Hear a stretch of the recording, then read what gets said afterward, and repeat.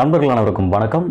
நண்பர்களே, இன்றைக்கி நான் வந்து லைவ் ஸ்ட்ரீமிங் பண்ண வேண்டியது, பட் சிக்னல் இஷ்யூ காரணமாக என்னால் வந்து லைவ் ஸ்ட்ரீமிங் அதை பண்ண முடியல. ஸோ நான் ஸ்டார்ட் பண்ணும்போது நிறைய பேர் வந்து பார்த்தீங்கன்னா லைவில் வந்தீங்க, பட் என்னால் வந்து கண்டினியூ அதை பண்ண முடியல.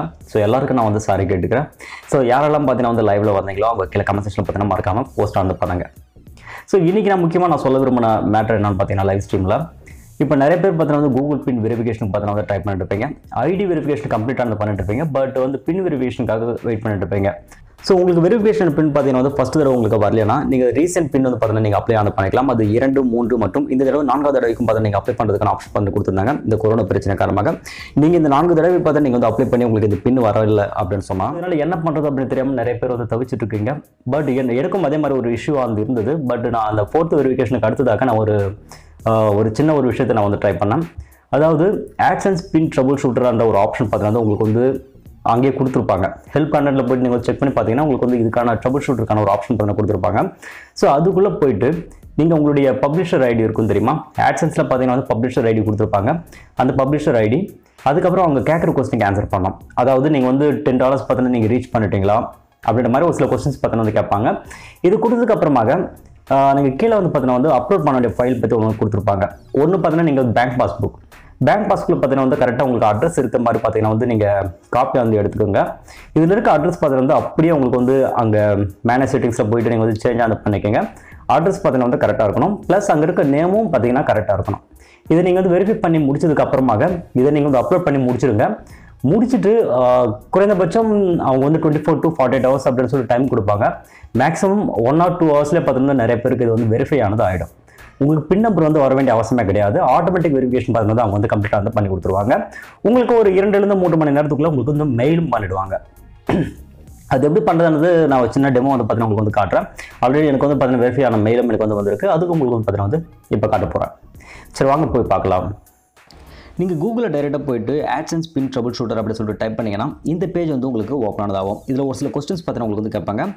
உங்களுடைய ஏர்னிங்ஸ் பார்த்தீங்கன்னா வந்து greater than $10 இருக்கா அப்படின்னு சொல்லிட்டு கேட்பாங்க. எஸ்என் அப்படின்னு சொல்லிட்டு கொடுத்துக்குங்க.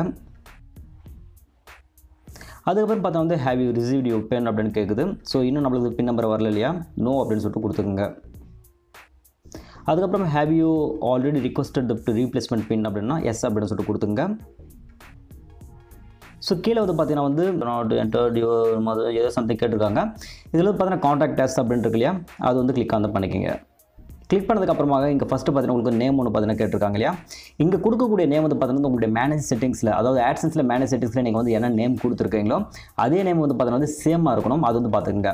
ஸோ போயிட்டு அங்கே இருக்கிற நேம் வந்து பார்த்தீங்கன்னா அப்படியே காப்பி பண்ணிட்டு வந்து இங்கே வந்து பேஸ்ட் வந்து பண்ணிக்கோங்க.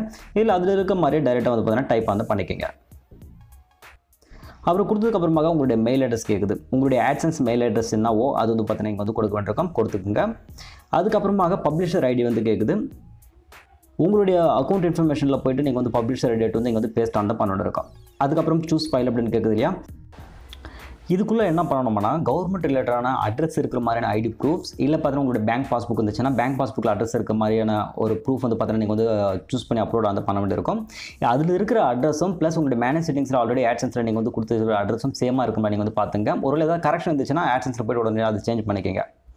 ஸோ நான் ஆல்ரெடி பேங்க் பாஸ்புக் ஒன்று பார்த்தீங்கன்னா எடுத்து வச்சிருக்கேன். அதில் இருக்கிற அட்ரஸ் பார்த்தீங்கன்னா வந்து அப்படியே Adsenseல இருக்க மாதிரி நான் வந்து பார்த்தீங்கன்னா சேமாக மாற்றிக்கிட்டேன். மாற்றினதுக்கப்புறமாக இங்கே எடுத்து வந்து நான் அப்லோட் ஆனதை பண்ணிக்கிட்டேன்.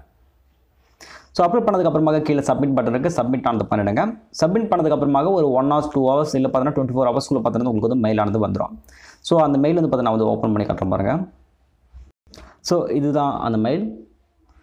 ஸோ இதுக்குள்ளே பார்த்தீங்கன்னா thanks for sending your proof of identity. I am happy to let you know that this fulfills the address verification requirement for Adsense.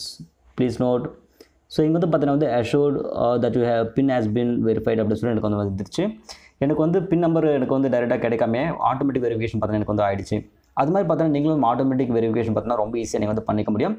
But அவங்க ஆல்ரெடி கொடுத்துருக்க அந்த வாய்ப்புகளால் நீங்கள் வந்து பயன்படுத்தியதுக்கு அப்புறமா தான் இதை நீங்கள் பயன்படுத்தி ஆகணும்.